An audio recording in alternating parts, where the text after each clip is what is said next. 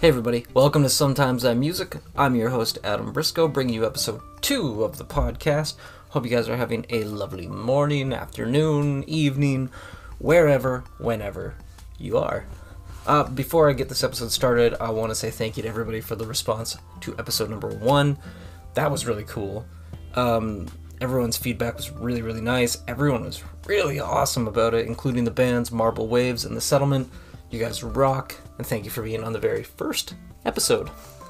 Today's episode, though, is... I was gonna do 2 songs an episode, but sometimes maybe we'll do 1, because I found a song that I think is really cool. It's very...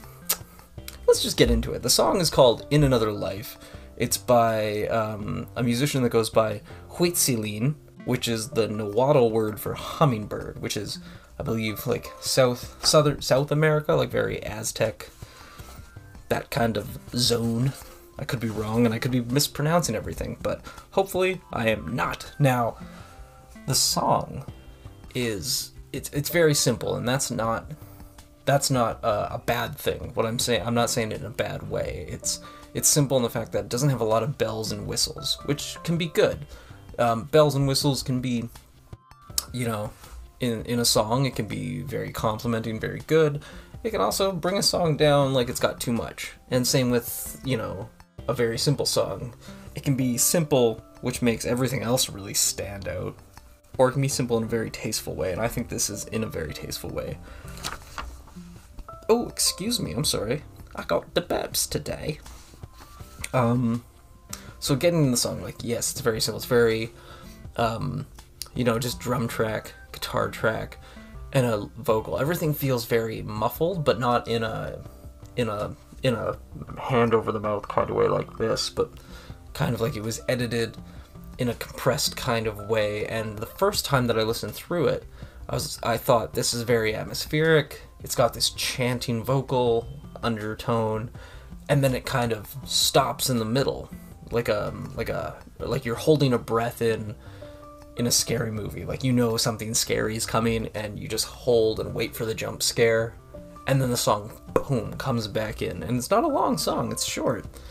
And I just had it on repeat all day long.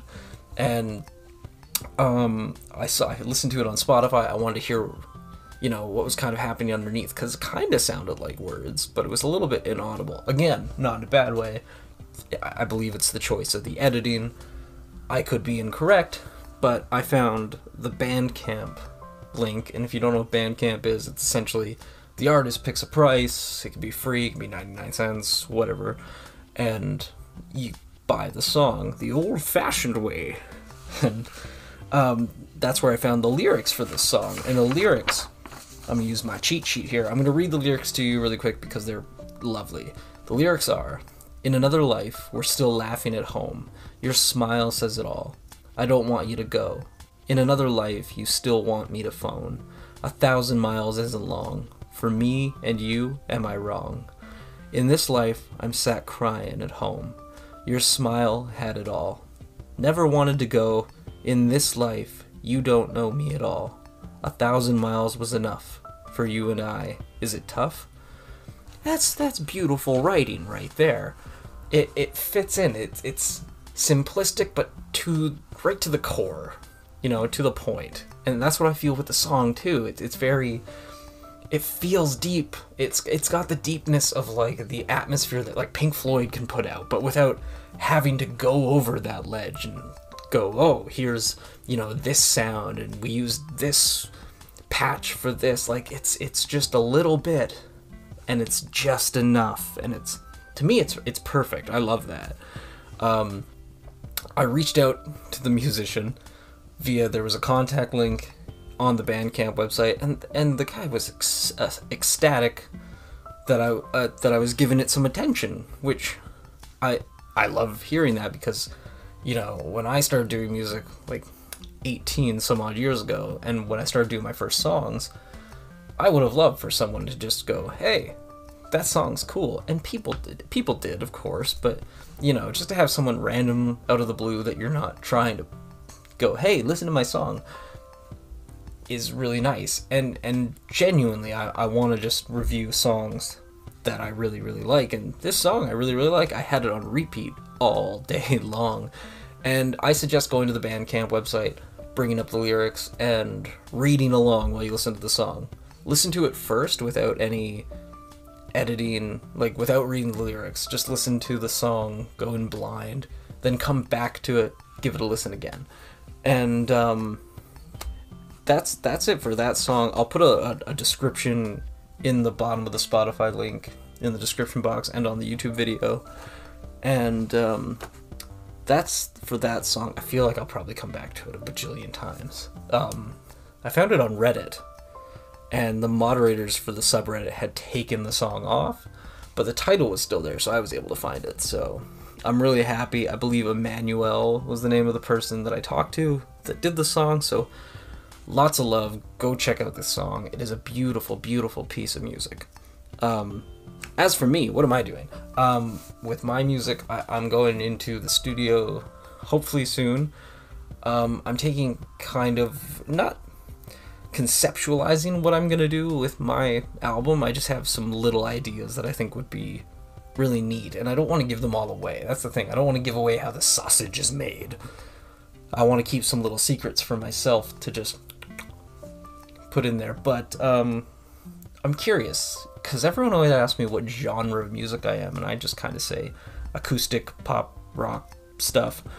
I like to dabble in a little bit of everything. Genres are great, but you kind of get stuck in it if you keep doing...